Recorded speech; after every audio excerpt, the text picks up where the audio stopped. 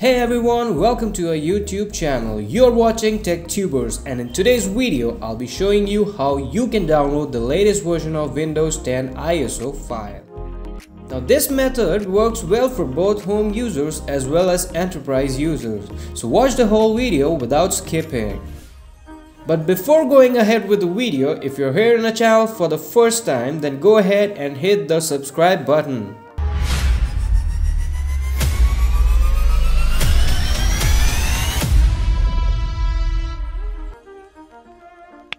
Moving ahead, to download the ISO file, first we are going to go to the search engine and type download Windows 10 ISO file.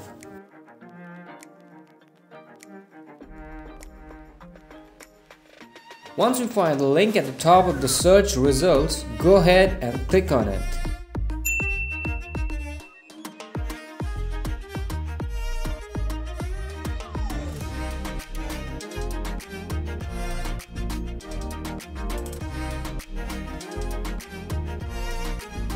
Now you will reach the official site of Microsoft, and there you can find the option in a blue box that says download tool now.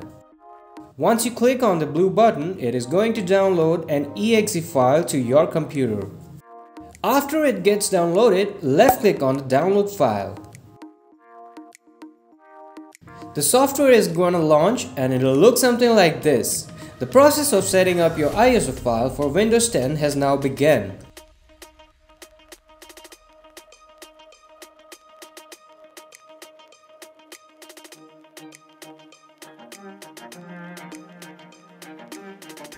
Have a look into the licensing and terms and conditions and click on accept.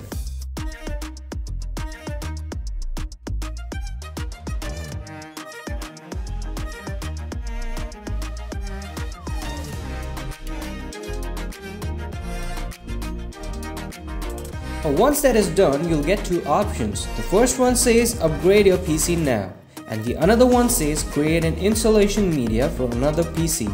Since over here we want to create an ISO file for Windows 10, you're gonna select the second option here and click on next.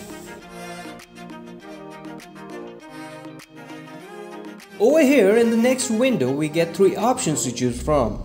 First is the language, second is the edition, about which edition we want to download. In our case it is Windows 10.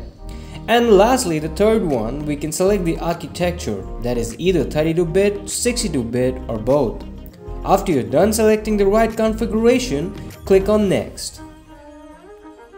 Now in the next window, you're gonna get two options to select from. The first one is for USB file and the another one is for the ISO file. As we want to create an ISO file, we're gonna go ahead and select the second option and click on next.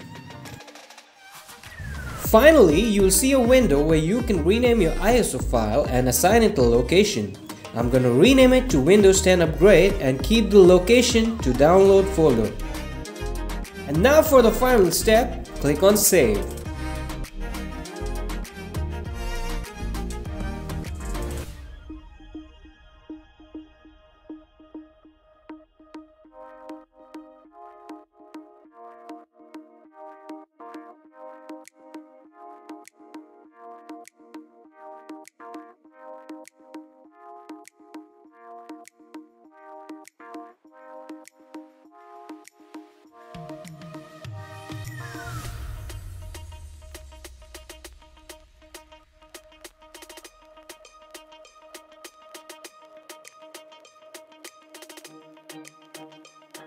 There you will see that your file has been created in the specific location given here. All you gotta do now is click on finish and your ISO file has been created. And there you can see your ISO file is right there in the specified folder which you have selected before. So that is it for now. If you found this video helpful, then go ahead and hit the like button. If you're here on the channel for the first time, then go ahead and hit the subscribe button as well. Thank you for watching this video. I will see you next time.